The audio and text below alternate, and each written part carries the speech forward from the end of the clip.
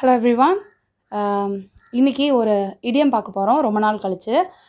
இப்போ நம்ம தமிழில் வந்து சொல்லுவோம், இதுங்க எல்லாம் ஒரே குட்டையில் ஊறின மட்டைங்க அப்படின்னு சொல்லுவோம். அதாவது எல்லாரும் ஒரே கண்டிஷனில் தான் இருக்கிறாங்க. இப்போது ஒரு பிரச்சனைனா எல்லாருக்கும் ஒரே பிரச்சனை தான், இதே கண்டிஷன் தான், இங்கே எல்லாரும் இதே கதை தான் அப்படி தான் சொல்கிறதுக்கு எல்லாரும் இதெல்லாம் ஒரே குட்டையில் ஊறின மட்டைங்க அப்படின்னு சொல்லுவாங்க. நீங்களாம் கேள்விப்பட்டிருக்கீங்களான்னு தெரியல. நாங்களாம் அடிக்கடி சொல்லுவோம் ஒரே குட்டையில் ஊறின மட்டைங்கள் அப்படின்னு சொல்லி. நாங்கள் எல்லாம் அந்த ஒரே கேங் தான் அப்படி அந்த மாதிரி சொல்கிறதுக்கு.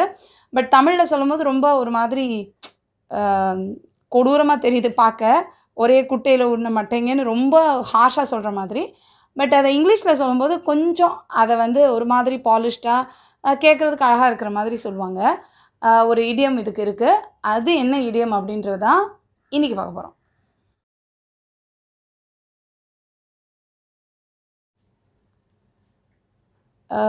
Today's idiom of the day, sailing in the same boat. இந்த sailing in the same boat அப்படிங்கிறதா நாங்கள் எல்லோரும் ஒரே பிரச்சனையில் இருக்கிறோம் அப்படின்னு சொல்கிறதுக்கு. தமிழில் ஈக்குவலண்ட்டாக நம்ம சொல்கிறதா இந்த ஒரே குட்டையில் ஊறின மட்டைகள் அப்படின்னு சொல்கிறது. வேறு ஏதாவது ஈக்குவலண்ட்டாக இருக்கான்னு தெரிஞ்சால் சொல்லுங்கள். எனக்கு தெரிஞ்சு இந்த மாதிரி தான் இருக்குதுன்னு நினைக்கிறேன். ஒரே குட்டையில் ஊறின மட்டைகள்னால் எல்லாரும் இதெல்லாம் ஒரே கேட்டகரி தான் அப்படி சொல்கிறதுக்கு. பட் இப்போ இதில் வந்து இப்போது we are selling in the same boat அப்படின்னா இது வந்து எப்போ சொல்லுவோம் அப்படின்னா, யாராவது வந்து ஒரு பிரச்சனையை பற்றி சொல்கிறாங்க அப்படின்னா உங்களுக்கும் அதே பிரச்சனை தான் இருக்குது அப்படின்னு சொல்லும்போது we are selling in the same boat அப்படின்னு சொல்லலாம். இல்லை we are in the same boat, selling சொல்லனா கூட we are in the same boat அப்படின்னு சொல்லலாம். இப்போது வந்து ஃபார் எக்ஸாம்பிள் இப்போது நமக்கு ட்ரெண்டிங்கில் இருக்கிறது வந்து ஆன்லைன் கிளாஸஸ். ஸோ ஆன்லைன் கிளாஸஸை பற்றி நிறையா மீம்ஸ் வருது, நிறையா காமெடி வருது. ஸ்டூடெண்ட்ஸ் வந்து ரெஸ்பாண்ட் பண்ண மாட்டேங்கிறாங்கன்னு சொல்கிறாங்க, டீச்சர்ஸ் வந்து கஷ்டப்படுறாங்க. ஸோ இந்த மாதிரி எல்லாம் போயிட்டே இருக்குது. ஸோ நிறைய காமெடி வீடியோஸ் அது ரிலேட்டடாக வந்துகிட்டே இருக்குது இந்த ஆன்லைன் கிளாஸஸ் பற்றி.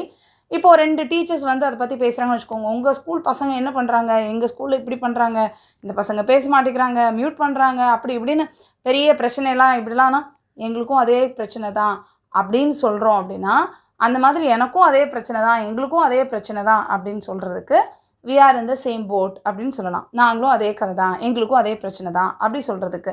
ஸோ இந்த மாதிரி சொல்கிறதுக்கு தான் இந்த இடியம் யூஸ் பண்ணுறோம். இதை வந்து we are sailing in the same boat அப்படின்னு சொல்லலாம், இல்லை we are in the same boat அப்படின்னு சொல்லலாம். இப்போ இது வந்து இந்த ஆன்லைன் கிளாஸஸ் பற்றினது.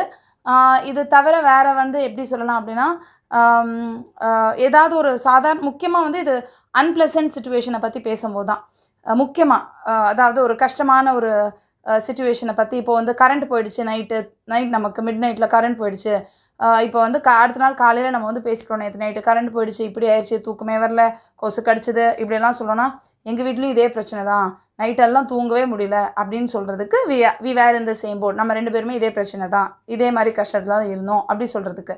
ஸோ இந்த மாதிரி அன்பிளசண்ட்டான சிச்சுவேஷனை, ரொம்ப அன்பிளசண்ட் இல்லைனா கூட மேபி ஓரளவுக்கு டிஃபிகல்ட் சிச்சுவேஷன் வைங்களேன், அந்த மாதிரி ஒருத்தங்க சொல்லும்போது நானும் இதே பிரச்சனை தான், எனக்கும் நான் இதே கண்டிஷனில் இருக்கேன்னு சொல்கிறதுக்கு இந்த இடியமை யூஸ் பண்ணி நம்ம வந்து சொல்லலாம் we are in the same boat அப்படின்னு சொல்லிட்டு. So I'll meet you in the next lesson. Thank you. Bye.